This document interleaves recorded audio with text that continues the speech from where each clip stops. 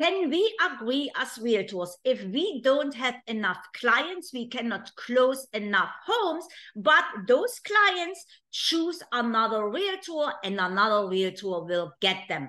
And in today's video, you will learn why this is, because we have two types of buyer and sellers in the market. And if you want to learn what you can do to work with those buyers and sellers, let me know down below and I will send you our checklist, what you can do every day to get new clients into your pipeline. Hello, grüß Gott and guten Tag. My name is Annett, your favorite real estate marketing mentor.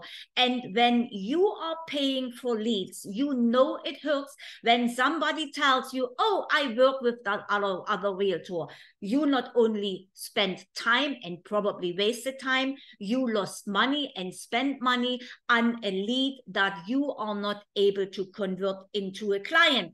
And here is why. As you know, we have two types of buyer and seller out there in any market at any time. The number one buyer or seller are the people that need to sell right now.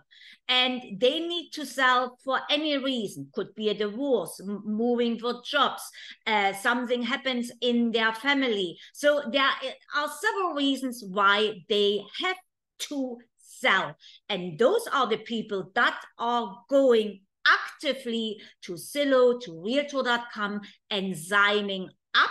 And those leads are sold to not only one or two agents, but most of the time to 4 or 5 agents in that same market. And now you are competing for that seller right now, for that buyer right now with 4 or 5 different realtors.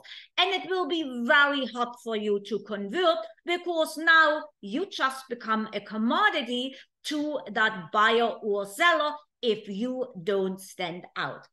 But then we have buyer and seller that are thinking about, that are even don't know they want to buy or sell yet. So now those buyer or sellers, they see your educational videos. They see the nice houses you are posting.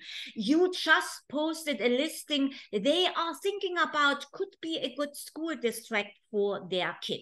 Now, those are the buyers and sellers that want to buy or sell, but don't need to. And they are lingering around a little bit longer. And when you have the right information for them, now they will raise their hand or sign up and get into your pipeline. And you will become the only realtor who has their information and who stood the longest in front of them and become their trusted advisor. Now, let me ask you a question.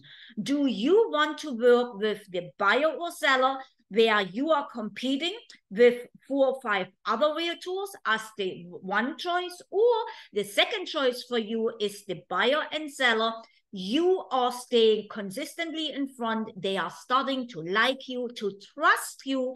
And when they are ready, you will be the one that stands right in front of them and you will get them as a client to work with into buying or selling their home. If the number 2 is your choice, then let me know down below and I give you our cheat sheet, what you can do today every day to get new clients into your pipeline so that you become the only realtor in their mind.